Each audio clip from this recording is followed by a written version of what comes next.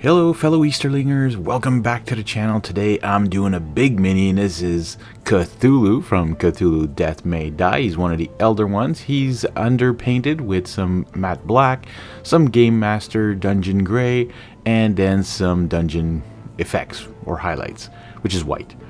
And we're actually going to be doing some contrast paints on this big guy, and we're starting off with Gut Ripper Green. Yep, I don't even think I've ever used this. This is one of their new contrast paints. It's going to make them have like a kind of slimy-ish looking green, but we won't stick with this completely. And this is a really big miniature. As you can see, he's not this typical mini. He's bigger because he's one of the elder ones from this, and this is also in reference to the new Kickstarter that is ending today. If you're watching this way later in the future, well then it already probably ended. I don't know if I was going to back it or not. I was waiting till the last minute to see everything, but this is a game that really intrigues me. I've always liked this game. I find the mechanics are really awesome. Simon again does a great job with the miniatures, with the actual game itself. You know, you can never be surprised with a Simon game, I find, with their minis.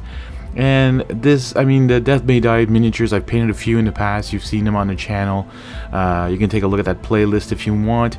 They fell on the back burner because of everything else I had going on. Plus, it was an older game too, and I know some people are like, oh, well, we already painted these things, we've already seen them. But you know what? I looked it up online. There aren't that many that were painted, and I like giving always my point of view of how I paint them. Plus, I'm using a new contrast paint, and I'm using the zenithal or underpainting or slap chop or whatever you want to call it. Well, actually, no, not zenithal at all, actually.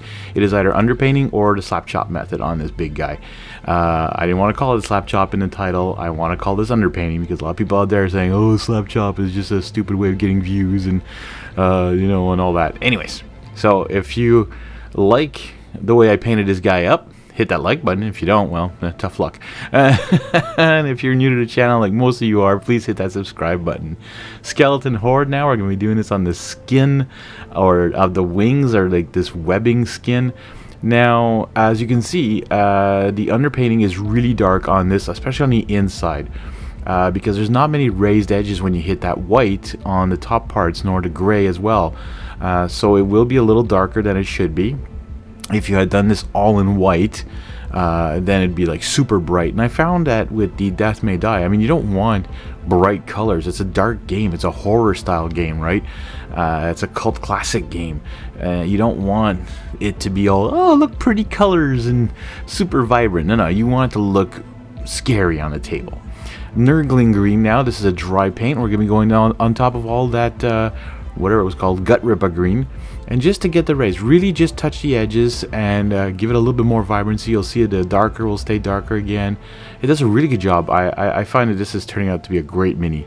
Some Volupus Pink now on those wonderful tentacles.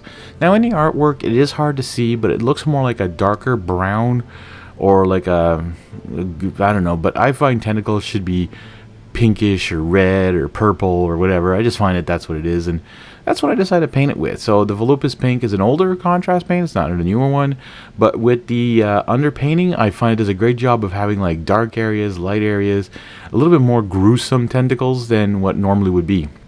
Now we're doing a little mani-pedi on this big mini. We're doing some Cygor brown on the nails, so on the feet, the hands, and we're also going to get the tips of his hands or his fingers that are on the wings as well. It's just going to darken it down a bit more, and even if it already has like some contrast on it, it's not a big deal. It's going to cover it up pretty well because the Cygor brown is pretty dark. Even there's not much highlighting on these areas, but wherever it is, you'll see a bit of light, not much. It's mostly just going to cover up the contrast that was already there and actually give a little bit more oomph to those hands, make it more, I don't know, those nails a little bit more gruesome and stuff. A little bit of Reichland flesh shade now, just on the hands that are on the wings. Now, you could go into the skin on Cthulhu itself just a little bit, and maybe on the top part or the front part of the face, maybe, I don't know, just to give it a little bit more of a brown look, or some. You could even splotch this if you want, but I don't think that would be very nice. But I just find it makes it a little bit more grimier on there. Now we're taking some Centaur skin. This is an Army Painter War Paint, or War Color. I don't know what they're calling them anymore. And just really touching the tops of all those like little pus balls or skin thingies, and just really not going further than that. I've seen people who took a brush and went around every single edge. I've seen some people put some purple contrast in there. I thought that this little centaur pink was just perfect for that. Plus, I'm doing that on all 4 of his eyes on each side of his head to really make those pop and show on him, just like he's got those glowing eyes. And there you have it, Cthulhu from Cthulhu Death May Die. Take a look at the new Kickstarter if you haven't, or wait for the late pledge. And I want to thank you guys for watching, and we'll see you all in the next one.